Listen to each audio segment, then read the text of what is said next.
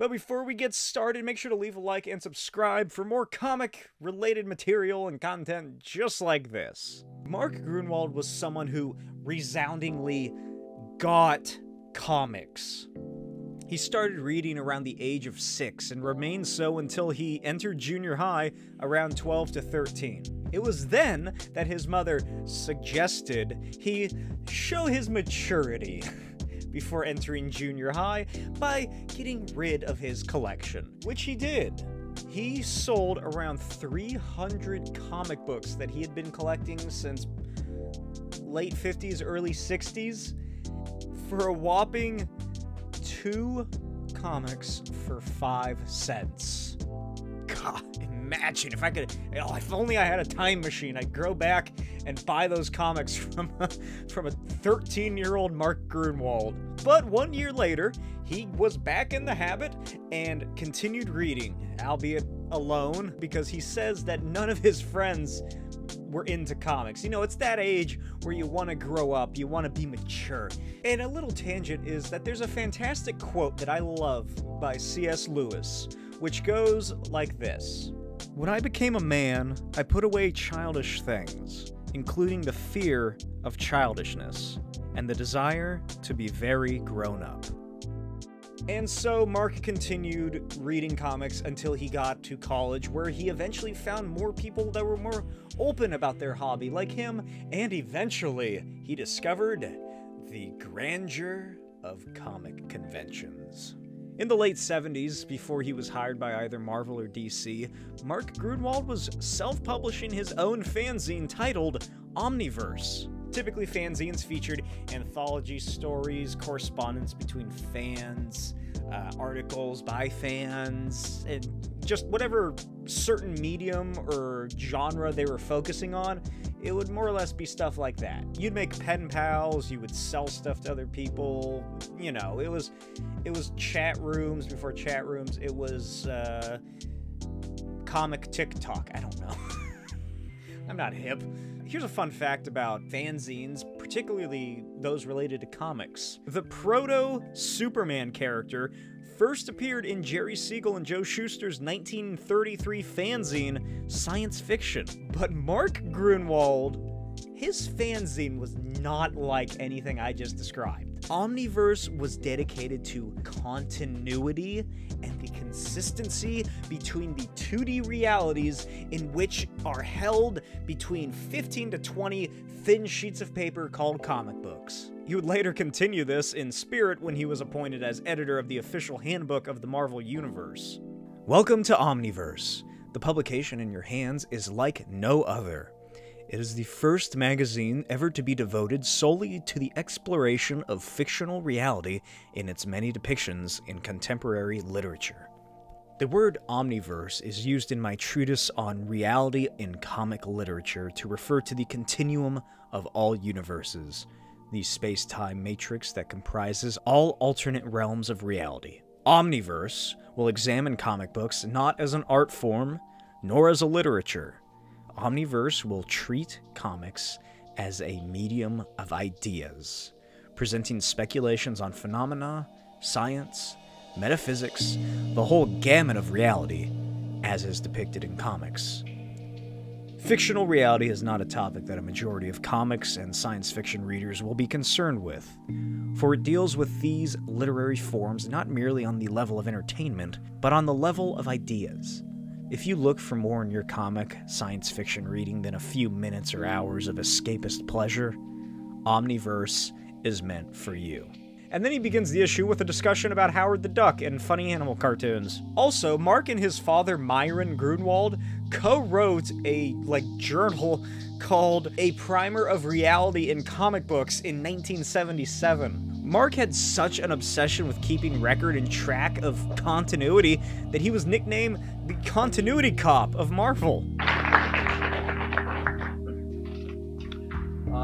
Boy, that light is something. I'm the caboose on this train of speakers, so I'll keep it short and cover just what they left out. No, actually, I'm going to talk about the Marvel Universe. This is what makes Marvel different from all the other companies that are doing comics or trying to do comics or whatever. The Marvel Universe, what it is the coolest sandbox ever invented. It's a sandbox. It's something that Stan created. He's the architect, and he lets all the rest of us play in it. Some people have calculated that there are more stories set in the Marvel Universe, in this common backdrop, than in any other fictional reality ever devised by any human being. I think that there are, at last count, between 5,000 and 7,500 different stories set in this same place. So what do? I was called the continuity cop. Well, I keep track of things. That's why I do this book called The Official Handbook of the Marvel Universe. It's like our encyclopedia. It's our way of keeping track of things. I'm the guy who, well, if Stan is the architect of this sandbox, Tom DeFalco, the editor-in-chief who spoke earlier, he's like the supervisor, and I'm the custodian. I got to sweep up all the messes and tell, oh, you can't put your sand there, and things like that. I'm the custodian. What exactly I do is I keep track of what names are in use so that we don't get 13 destroyers. Right now we only have 5. But we really only wanted 1. What is real and what is not? Can we change what seems to have been established in the past, or can we preserve it? Frequently we will find that discrepancies do creep in. I mean, we have, as I said, over 100 different writers. Try as they might, they're not telepathic. No one has necessarily read everything like I have. And so they don't know what has gone before. So if they don't know it, they're possibly doomed to negate it in some way, or at least not pay any attention to it. And our system of checks and balances is that I try to read most of the material as it goes out as the final continuity check. We have the word continuity to mean something different than you do in film. It's just the sense of continuing, a sense that the universe is continuing to unfold in the same direction, and it's not taking these weird non-continuous paths. I like to think of it as consistency more than continuity. So what are some of the features of the Marvel Universe, you may be asking yourself, especially if you haven't read them? I asked myself that too, and that's why I have all these notes, because I can't remember. Well, first, they share a lot of features that are the same as our real world, or at least what our consensus real world might be if we had a consensus. For example, it's the same year in the Marvel Universe as it is this year. This is not set in the past, it's not set in the future, it's now. It has the same cities, states, and countries in common with the cities, states, and countries that we have in our real world. Not the case before Marvel came along. Before, they would have fictional cities like Gotham City and Metropolis and wherever. All of our, or most of our places are the same as in the real world. Is that we are trying to keep a balance, a very precarious balance, between not letting just the sheer number and amount of these things burden the reality in such a way that it's not believable, because we believe that we have the most credible, the most character-wise believable fictional universe that has ever been devised. It's not only the biggest, but it's the most believable. So let me tell you, it's a full-time job trying to keep these things in line and not letting them affect consumer technology, not letting them affect religion, not letting them affect everything. The way we do it, in a nutshell, is every time people see something amazing, they're surprised. That's all it is. It's we let the people think that everything they see that's way, way, way out of the ordinary is anomalous, is wonderful. So it's like, even in New York, and let me tell you, New Yorkers are pretty jaded. Even in New York, every single time Spider-Man swings by, they're amazed. They never saw anything like that. I did not know a man could do that, they say. And that's how we keep the level of relatability into our universe, which, as I said, is a big universe, possibly the biggest universe ever invented by man. And that's why we try to keep the reader relatability by making all of these things as wonderful as they really are, and not letting them permeate the universe in such a way that it becomes old hat and everybody has a teleporter in their closet and a closet full of unstable molecule clothing. You can tell I do, but most people don't. It hasn't hasn't come down to consumer technology. I would say that the existence of the Marvel Universe, with all of its interrelated characters and its fantastic yet consistent elements, is probably the reason why Marvel Comics has become and will remain for the foreseeable future, until we mess it up big time, the top-selling comic book company in the Western world.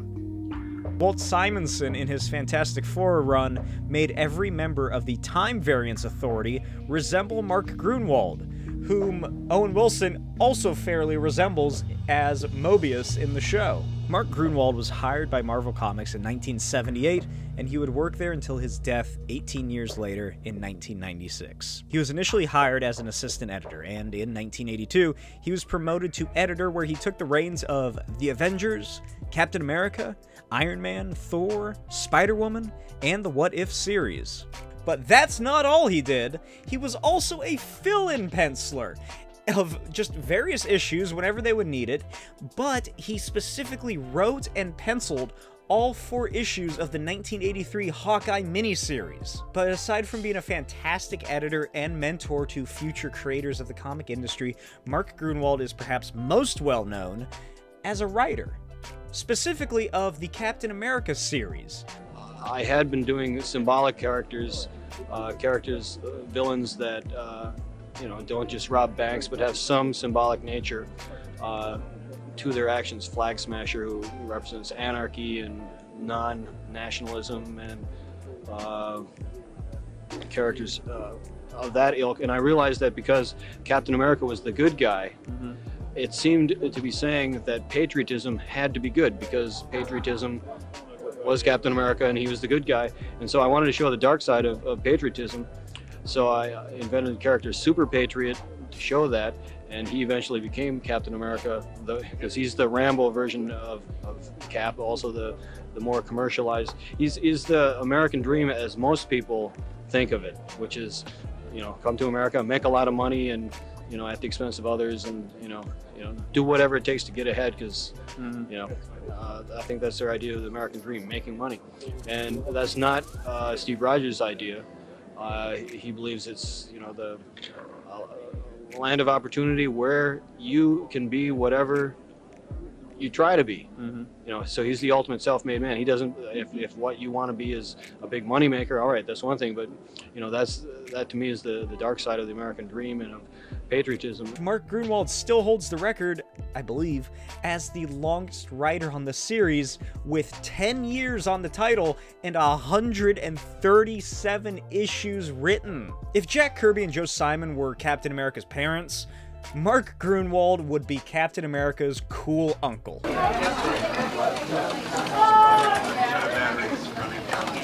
this a silent picture or what?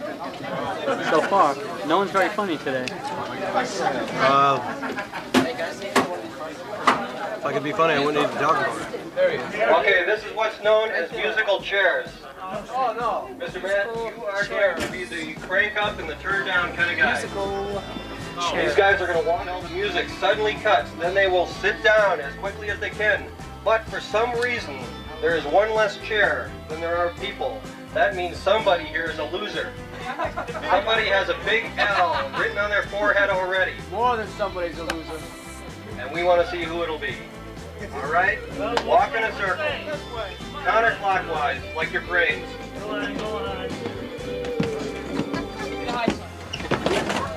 Oh, we've got a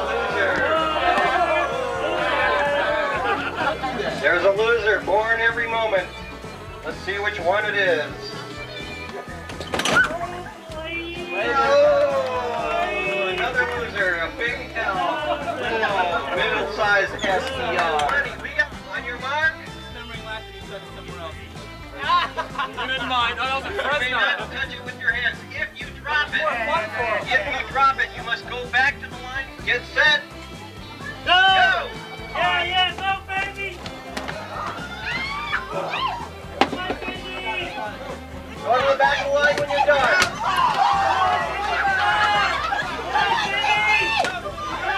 Between your knees. Look out, he's got a Woody. On your mark.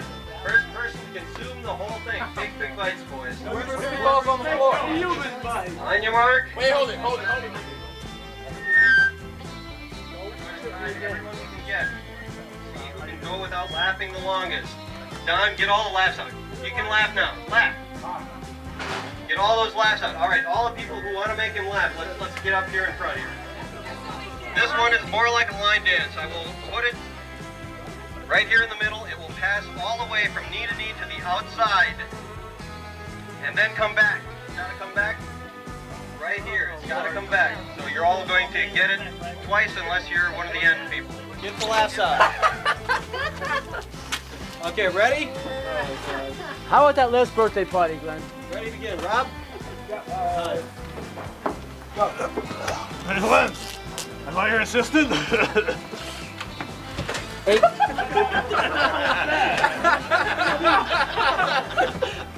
Hey, Glenn, when are we going to get married? Glenn, now you got to keep me in the loop. If I'm not in the loop, then how are we going to get in the loop? You just tell me.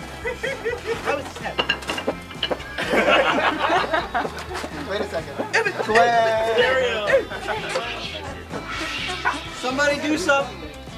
David. David, come here. David, tell me a joke. Wait, Rodney on fire.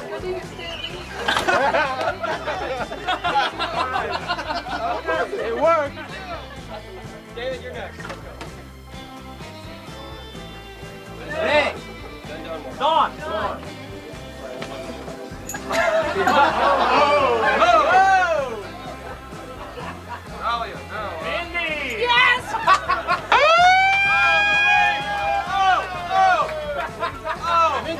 He's engaged!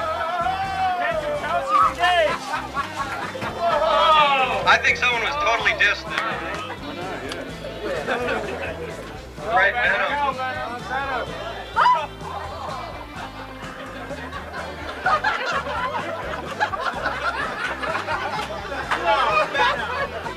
Venom, you numbskull, you. What's crowned and sounds like a bell? Dunged. He doesn't have a sense of humor anyway. He's not funny.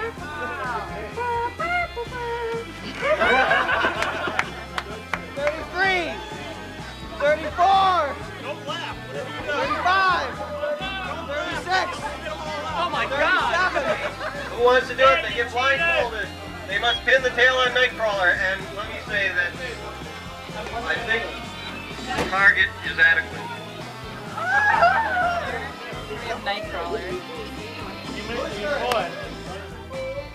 Okay, Venom, number 5.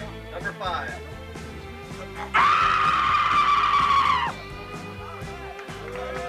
Not bad, not bad. Push. All the way. All the time. Rolling down the line. Push.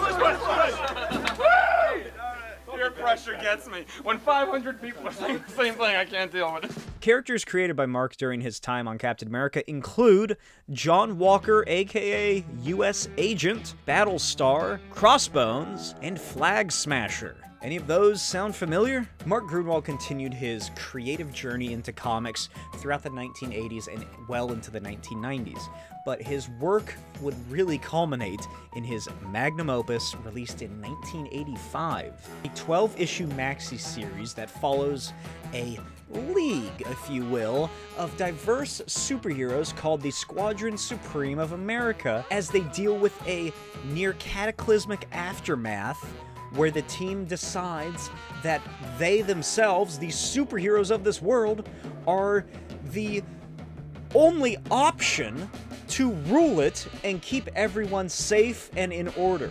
Sound familiar? Remember earlier when I said that a lot of his comics are from the early 60s? Guess which characters from a certain company were the highest sellers? But as an editor at Marvel, it was very unlikely that he would ever get the chance to actually write for the distinguished competition. And as Chris Robertson so eloquently put in an article he wrote on Mark Gruenwald, in Squadron Supreme, he was given the opportunity to write the JLA, or near enough to count. But better still, he was able to write them in a way that DC Comics would never allow.